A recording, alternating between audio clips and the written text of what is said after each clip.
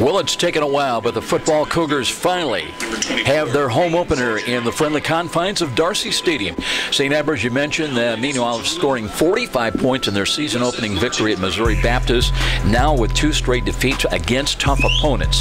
The Fighting Bees had a 10-0 lead headed to halftime last Saturday at Siena Heights, but it was the Saints who scored the next 20 points, giving SAU its 1-2 record coming in here today. Got a special halftime feature coming up. We'll tell you more about that. Here comes the kick, and Adams runs up to it. It's got it at the 11. Works right side at the hash mark. Comes middle of the field. Looking for a block. Gets it. Turns 25, 30, 35. Down the near sidelines. Caught from behind after he reached the 45-yard line. And they'll give him another yard, I believe, up close to the 36. So a good job by the freshman. Very good job there. Adams was patient in his run, but still outran a few blockers that time. But still, his athleticism propels him out to a great start for the USF offense. And let's see what Crable's able to do now on 2nd down and 9. Offset to the right side is Williams. Short drop. Here's Crable. Throws in traffic, and let's see if that ball is caught it inside the 30-yard line. And I'll tell you what a job.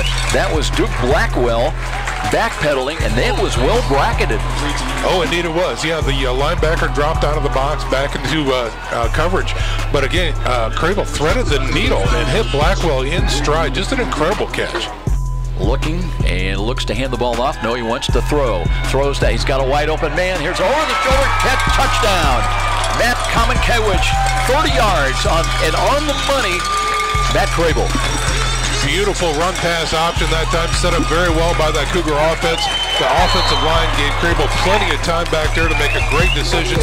He found Kevin streaking down the seam, hit him right on the numbers with a nice soft pass. Touchdown, St. Francis. Borelli out of the gun once again, claps his hands, looks to hand it off, and nothing doing there. It was Osterberger looking for running room, and he runs into a wall of blue-shirted Cougars. Yeah, there's not much there for him at all. Great pressure by the front three for the Cougars. They slanted in towards that run, and he had no chance whatsoever. Still 7-0 USF. On the touchdown pass received, and here is a pass by Crable. Rexy has got it at the 25 and gets another yard to the 24. Caught it on his fingertips. That it did. It looked like it was going to float away, but he was able to high point the ball, bring it back in, and get a few extra yards after that catch. A great job by Rexy. Crable taking a look now, hands the ball off. Here's a running, and there was a run by Martell Williams. Williams to the house. Good for 24 yards.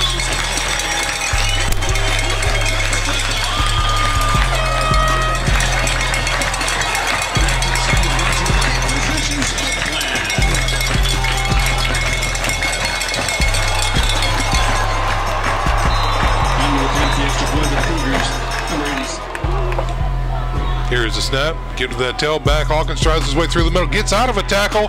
Ball is free, it's on the ground. Who's got it is the question. St. Francis comes up with the ball. A huge turnover that time by the USF Cougars, forcing that fumble and picking up that loose ball.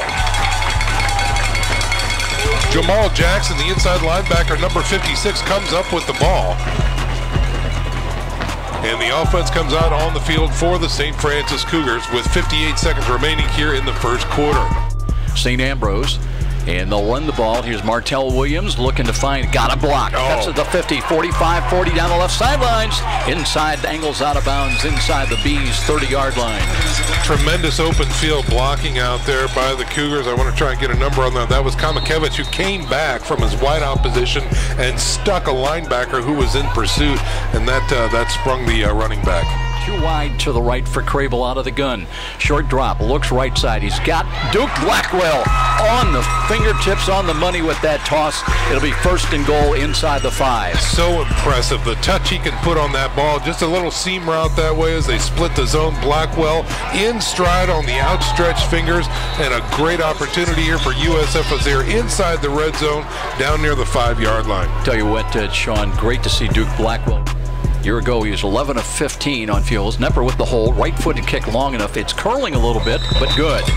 24-yard field goal by Gavin Gardner. And the Cougars add points to their total. They're up 17-0. Beckendorf calling out the signals. Waits for the snap. Looks, will he hand it off? He did. And here is Tarks. Thought he was going to get away for a moment, but ends up losing yardage. So that'll be a loss of about 1.5 yards back to the Cougar 39. It'll bring up 4th down and 7, and they're going to go for it. Yeah, great pressure that time up front by the USF Cougars on defense to disrupt that. Northwest. Beckendorf drops to throw. Look, steps up and trying to get out of trouble, and they blow the whistle finally. I do not like it when officials let the play go on and on, especially somebody's got a leg wrapped up. That's how you get a leg injury, maybe a broken fibula. Yeah, he was wrapped up. The problem is there was an offensive lineman at the at his base that kept him vertical, so he couldn't really go down, and then he got swarmed over. And you're right, Joe, that's a recipe for an injury right there. Bunch line up to the left side. Out of it, they have motion back left to right, and Beckendorf looking to screen, and he's not going to go anywhere. And James Javicic did not buy the faking, brought him down at the 42, and now we have penalty flags again. That we do. A late flag came out in the flats over here towards the USF sidelines, so there might have been some extracurriculars after the play was over. And Nick Lucas holding his helmet like Forte. And here is a play action fake. Beckendorf loads, throws the fade to the right corner. It's got a man out there, ball fought for, intercepted in the end zone. Will he bring it out? Ryan Johnson does bring it out across the 10, 15 to the 20-yard line, looking for a block. Angles near sideline, hauled down. And let's see if that's a penalty. That looked like a horse collar to me. Right in front of the USF bench, and now a late flag comes out because a USF player was jarring to the official. Now that may go the other way. Oh my. Jet Smith came over and made the tackle, one of the big offensive linemen. And it's going to be an interception for St. Francis with 101, but it's going to be a backwards walk-off because of the penalty. Well, again, hats off to Ryan Johnson. Again, was in the hip pocket.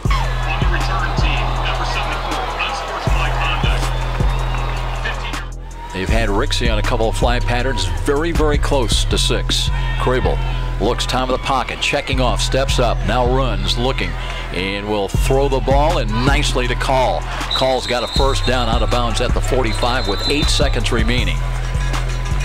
Coll doing a fine job tiptoeing down the sidelines there to get a few extra yards after that catch, and gets into the Bees territory. Beckendorf looking again, hands it off Hawkins, send, go, and that time wrapped up nowhere. Wow. Let's see, catch the number coming through there. Was that Jamal Jackson? It was, yeah. Jamal Jackson from his linebacker position shot the gap and didn't give the running back any chance whatsoever of making the play. So Hawkins was hit, and that's going to be a tackle for loss. Back at the 36, Crable's going to take this snap around the 3-yard line, and he backpedals a yard deep and throws the ball right side. He's got a man wide open, and Rixey's got it. There's Dan, stops and stepped out of bounds quickly at the 43. I don't think he knew he was out of bounds. He was trying to make a move, and he must have spotted the white paint under his feet, and he just kind of stopped. But a fantastic throw and catch again, and boy, they are outside of the shadow of their own end zone with lots of good real estate to work with now. Beckendorf out of the gun, bunch line up to the left, drops the ball, picks it up, and spun around and dropped. Cougars came through there, got enough of them to knock him down, and that was Miles McClendon. Yeah, McClendon doing a great job, and again, it helps when the ball is on the turf. Bees move that linebacker core in and out, moving it around, and Crable looks, wants to throw, and throws right side, so a spot's got to catch nicely, a little curling pattern, and that's Rixey gathers it in at the Bees 41-yard line. Yeah, just a little crossing route there by Rixey in the deep zone, and he did a great job of coming up with that one. No alligator arms, went after it bravely, got stuck after he caught it, but he pops up and he's good. Beckendorf back out there to quarterback. The looks to on the read option to Hawkins, spun around and dropped for a loss. Back around the Bees 42-yard line. Beautiful pursuit by the USF defense out there. Some backside pressure coming around. Great pursuit, and was able to get to him before he was able to go north and south. Yeah, it's amazing because we are in line directly. Young quarterback Beckendorf waiting again. Looks on the read option. Calls his own number. Lost the football. It's picked up by whom? The Bees have got it? Yeah, I think the Bees have it. Cougars. No, Cougars have it. Cougar ball. Does get the ball. Wow. Well, Joe, you talked about it earlier. This is a game of turnovers. My heavens. I mean, it's almost a comedy of errors at this point. And Let's see what St. Francis can do on offense now. For the Bees, moving now from right to left into the wind, and they're going to run the ball off to the left side. And again, the Cougars gang tackle, bring it down for a stoppage at the 23. Well, Joe, we've seen with all the turnovers here, you would think that USF would try to really convert and do a backbreaker and just try and take the Fighting Bees out of this emotionally. So far, they haven't been able to do it. Bees show a lot of zone defense either side. This time showing from the right side. Here they come. Crable throws light. He's got Coll. Coll picks it off the turf. 45, 40 down the right sidelines. 30, 25. He's got a chance. He will score. Casey Coll. If he stayed in bounds, this will be a touchdown pass of some 64 yards. He did it. Tremendous job by Matt Crable recognizing the blitz. He saw the defender streaking in from that side, knew that Coll would be unguarded, fired to him. Coll picks the ball up off the paint, streaks down for a huge score. That's exactly what the USF offense needed to do. How about that footwork? Yes. I mean, this is not a small guy, 6'2", 216. Here in regulation, Villafuerte in motion, stepping up. Beckendorf wants to run, but nice. The Cougars close down on him and stop him. Great job by the linebacker core to get in and get pressure there on the quarterback as they were trying to develop a rub route over the middle, which is nothing more than two receivers crossing, and the defense was able to get in there in time much faster. Flanked to his left side, takes the high snap, gives ground, steps up, wants to run, pivots back, and runs into trouble in the silver and blue, and he's going to be sacked back inside the 20. No chance whatsoever. He was spinning, trying to find some daylight, and the silver and blue came in, swarmed left, swarmed right, swarmed through the middle, and down he goes for a huge sack. You know, Kevion Evans was coming in for the left side. That's exactly where Beckendorf tried to pivot to. Yeah. Wasn't expecting that. We're looking at the wrong color jersey at that point. Here's Crable. Meanwhile, blitz showing defensive right side. Here's Crable looking, dances, throws over the middle. He's got Kamakewicz, touchdown. He's got it in his fingertips. Matt Kamakewicz, good for 28 yards on 4th down. And we've got a Cougar down back around the 28. Is that Crable? I think it might. No, I don't think it is. 71. Yeah, it's a line. No, that's Ian Wellman. Yeah.